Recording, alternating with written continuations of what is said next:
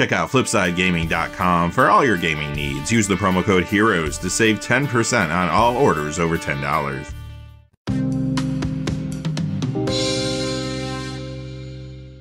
Hey there, this is John from Heroes and Legends, and it's that time of the week again where we count down the top 10 hottest Magic the Gathering cards based on percentage increases.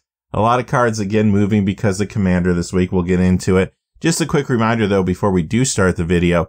If you go over to FlipsideGaming.com, you'll notice that their shipping delay notice is no longer on there. And if you want to pick something up, use that Heroes promo code to save 10% on orders over $10. And that not only will save you some money, but also support the channel at the same time, which is always appreciated. So thank you. And without any further ado, let's get into it. Number 10 is Twin Cast, 3 copies to talk about today. Saviors of Kamigawa goes up 74 cents to $6 for a 14% increase. Magic 2010 goes up $3.46 to $8.47 for a 69% increase. And 10th edition goes up $4.12 to $10.22. That one is a 68% increase. Now, this card is seeing increased Commander play because of a new card, and that is going to be a common thread you're going to see throughout the video today. In this case, that new card is Kalamax the Stormsire. Number 9 is Freed from the Real. Saviors of Kamigawa goes up $2.51 to $4.99. That's a 101% increase. Masters 25 up $4.28 to $8 for a 115% increase. This combos with Zexara the Exemplary and is also seeing some increased play in Kitten Bonder Prodigy builds. Number 8, Baron Master Wizard goes up $5.89 to $10.50 for a 128% increase. Now this one's on the reserve list and it has been seeing some competitive Commander play. An older card, harder to find in good condition, we know it's not going to be reprinted, it began to dry up in the marketplace.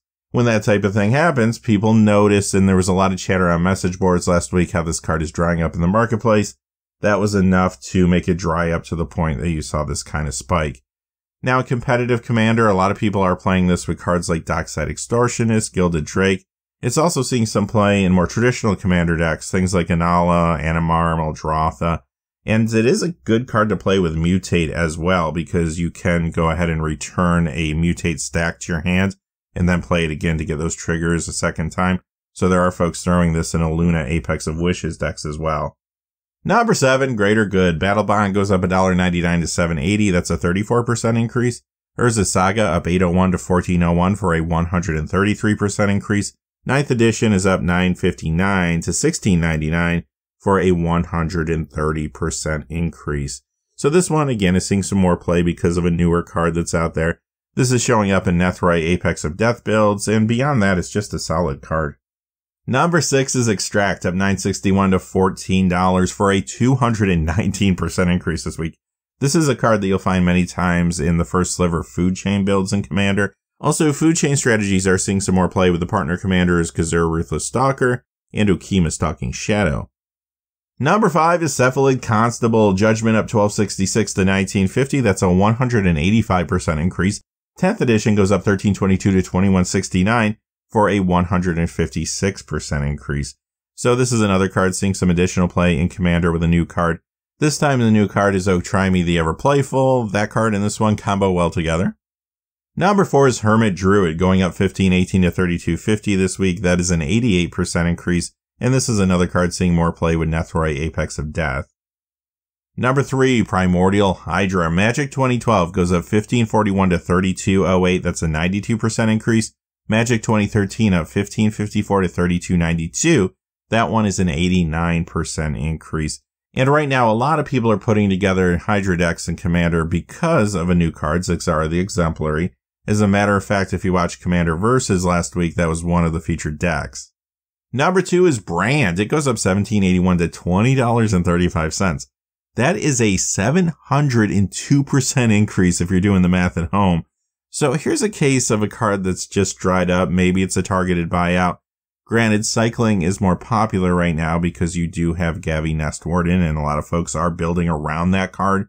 And you do have a lot of copies of Agent of Treachery that are just out there generally. So maybe some people were picking this up because they were sick of their friends using Agent of Treachery on them at the Commander table.